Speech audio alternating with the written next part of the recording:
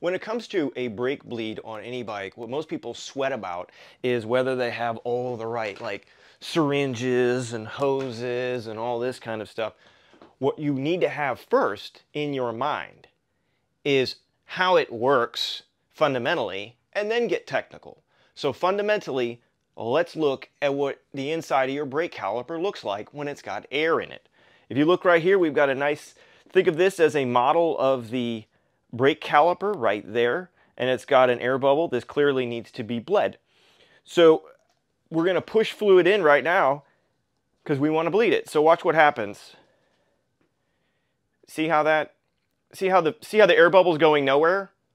All it's doing is transferring fluid from here to here, because this needs to be oriented correctly, which I'll show you that right now. The bleed port needs to be oriented facing straight up in order to function properly. All right, and then you can push fluid in, and you notice that the air is going out. So now we see that the orientation of the caliper, and to a great extent the lever, are absolutely essential in order to make sure that the air is able to escape. Because the air bubble will always rise to the absolute top. Just think of a level.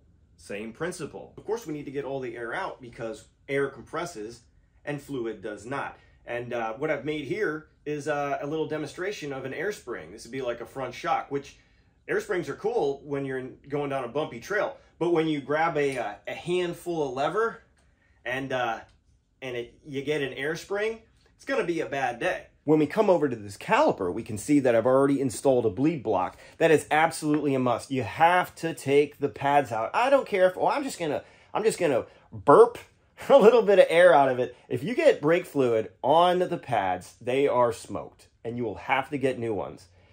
Don't play any games, just take the pads out and put a bleed block in there. The pistons have to be fully retracted because remember, we're trying to make sure there's no air in the system. So we don't want to give air a place anywhere to hide. So by fully retracting the pistons, putting the bleed block in there, we ensure that 100%. If we remember what we were just showing on the test bench, what we saw, the orientation of this caliper, let's take a look at it real quick.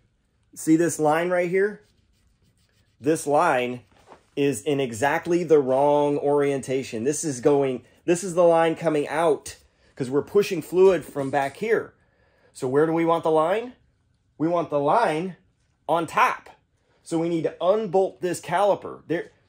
If you were trying to bleed this with this in this orientation, if we look up here in this cup, okay, you see how the cup is nice and straight up and down? That's exactly the way we want that, okay? This right here is a disaster. You would just, as we showed, as we demonstrated, you would simply be pushing fluid right into this area right here and leaving a giant air bubble right in the top. This video has to do more with the principles of brake bleeding, and it's not really a primer on any one system, okay? But I can tell you right now, the principle here is when you're sucking fluid up into the syringe, do everything you can to make sure you don't aerate it. That means don't hurry up and pull up on the plunger as fast as you can. Really ease it in. And if you start seeing some aeration happening, mineral oil isn't quite as bad as dot fluid for that, from my experience. You just go ahead and sit it down somewhere where it's sitting upright and let all the air bubbles slowly filter out and collect.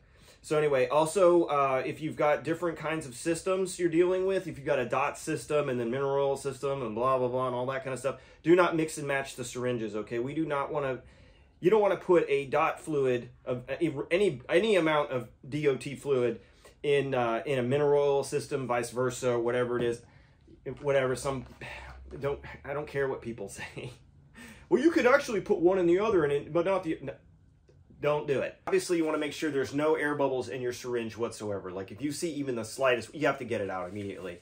You don't need that. And then right here in this hose, you're going to push a little bit of air into the system initially because you can't get all the air out of the hose, but I like to push it right up to the very bitter end right there.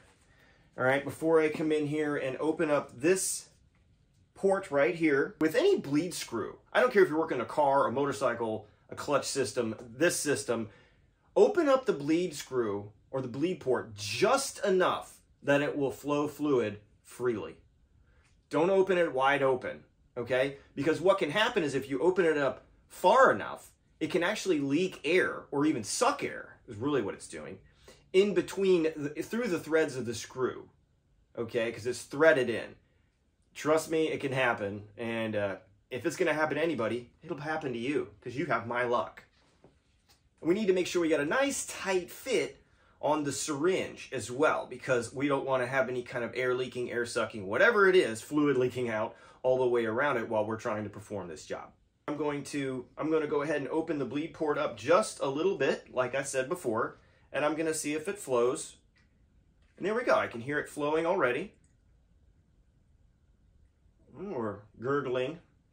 Lots of nice noises coming up from the front as the air goes right out of the system. Now what I'm going to do right now is I'm going to manipulate this caliper, because I need to manipulate it all the way down. Okay, you guys can see that I'm manipulating the caliper as I'm pushing fluid in the whole time. This must be oriented up because remember the air needs to go out. So the bubbles are coming up to the top and going out as I continue to push fluid in from the bottom. And there we go.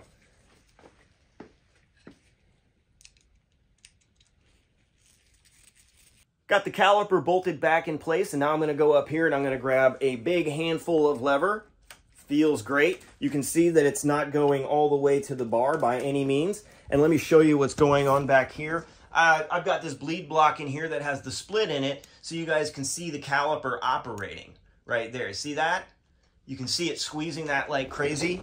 So that is going to be, once I get the brake pads in there and the rotor, it's going to have extremely good feel. And then all the modulation you'll ever feel is going to be in the lines, and not because you have some residual air bubbles in there or something like that. Once again, the modulation of these systems is mostly dialed into the lines, because the brake lines themselves, how much they resist expansion when all that pressure is put on, is kind of what gives you that feel. So I hope you guys enjoyed this. Basic principles of brake bleeding. And please like and subscribe if you're on YouTube, Facebook. Like us. Reels. Love us.